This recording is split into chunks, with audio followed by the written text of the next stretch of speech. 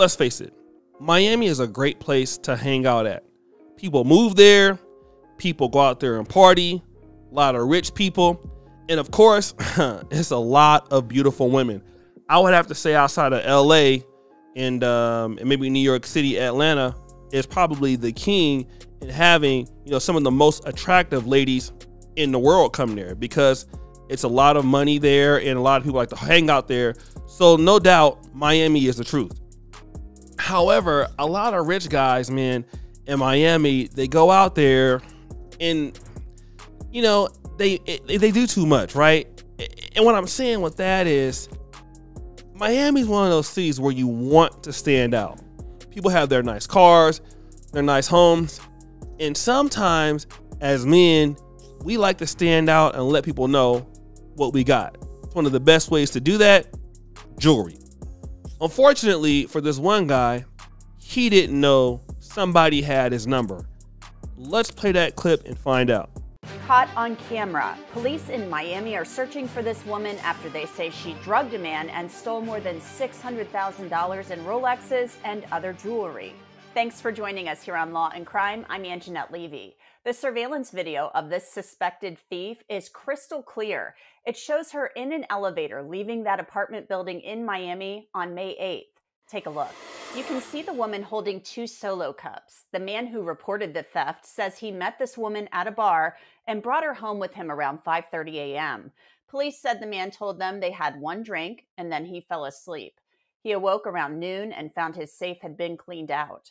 Police believe the woman may have drugged the man and then took the solo cups so her DNA wouldn't be left at the scene. Among the items stolen, a Rolex Daytona Rainbow watch with diamonds, a Sky Dweller Rolex and gold chain, Franco gold bracelets, Cartier sunglasses, and a rose diamond ring. If you recognize this woman, call Miami police. So I just want to say this, right? This has been happening a lot in Miami. And I know at first this was happening a lot in like Colombia, but now this is happening a lot more in Miami. Whereas women are drugging guys who are rich. And again, I just don't understand why somebody who would have a lot of money, for me, would number one, have $600,000 of jewelry in a hotel. It beats the hell out of me. Why? And then why would you go out and let somebody come into your hotel that's going to be there with you that you don't know? That's crazy to me. But this is what people are doing, and I want guys to understand this. If you guys thought for any kind of second in this America or anywhere in the world that you're going to do very well and women don't notice it, you're crazy, bro. All right? Women notice almost every successful guy. I don't care if you think that you sliding through the cracks, bruh. People know if you're doing well, all right? But then if you put it out there as a target, man, you gotta understand that it took a lot to be you. Listen to what I'm saying, man. It took a lot to be you. For you to get some money to the point where people recognize you for that, it probably took you years of being broke, years of reinvesting, all of that stuff, right? And then to basically show it to people who it didn't take them no years to do it. Like, these people don't care about you. And I try to tell men all the time, especially a lot of brothers in the black community where, we're coming from a situation where most of us don't come from money. So once we get some money, we out here trying to let everybody know, look, this is what we're working with. We got this, we got that, X, Y, and Z. But the reality is that a lot of times, man, I found this out, you be inviting the wrong kind of people into your life, man.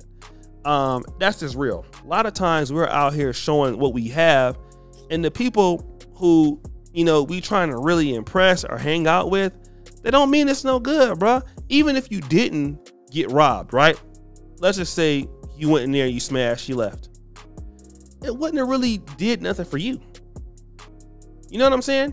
Like, okay, you smashed her, but look at what she got a chance to meet you. It ain't like, she deserved to be there. And that's the price we got to pay as men, right? The price we pay as men is when we let people inside of our venues or inside of the avenues that they shouldn't be in. We're the ones that always pay. Like, that's something that I really, really, really realized that, right? When you let women or people into your house or just into your life, they're not supposed to be there. They're always going to cause problems, bro.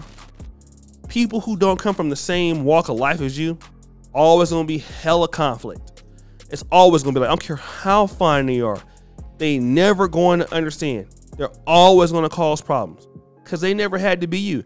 This is the reason why you see people like Jonathan Majors. Look at what he's doing right now. Jonathan Majors is dealing with who? Megan Good. Want to know why? Because him and Megan Good have the same standards, the same morals. Bro, you're not going to be out there getting that rich, working your ass off over these years. At first, you'll date hella broke women or whatever, but then you're going to get tired of that, man. I keep telling guys all the time, you're going to be tired of that, bro. Like, you're going to get tired of that eventually. And this is what I'm saying, man. If you're going to be super rich, hey, you got to control situation. Look, you know, like how Drake do it. The way Drake does it is the best. When basically he gets some money or he gets some chicks, he got people that screen him, from what I've been told. He let them come through. He don't even talk to them that much at first. Then he'll go in and start dealing with them, you know, like that, right? And that's just something that a lot of guys got to understand, man. When you get rich and you get money, you got to protect that. And you cannot have strange people around you just because you have money. Listen, man, people can say anything now. He raped me. He did this. He did that to me. He did X, Y, and Z to me. You know, people don't got to tell the truth. And then that's you know what I'm saying, on the flip side, where you got to defend yourself.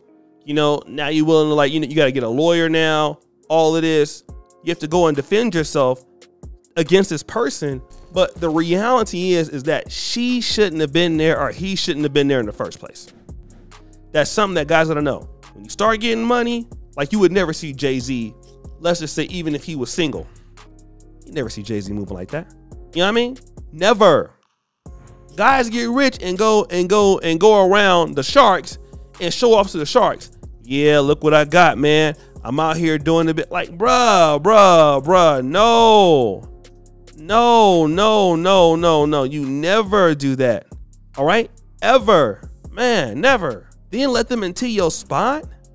You wake up and everything goes $600,000. I mean, that's why, you know, 304 is always going to be having some money, man, because you're going to always have a dummy. Always going to have dummies, bro, in the world. And it's crazy, man. Like, look at how much it takes to be you. You feel me? But this is why I tell you. And also, this stuff happened in Colombia, man. I see it happen to guys in the DR. Like, man, like, just to impress some chick who ain't got something, can't do it, bro. But guys, what do you think? It's your boy, O'Shea Duke Jackson. Back at it again for another episode of The Celebrity Junk. Just follow you, subscribe to the bell. We're out.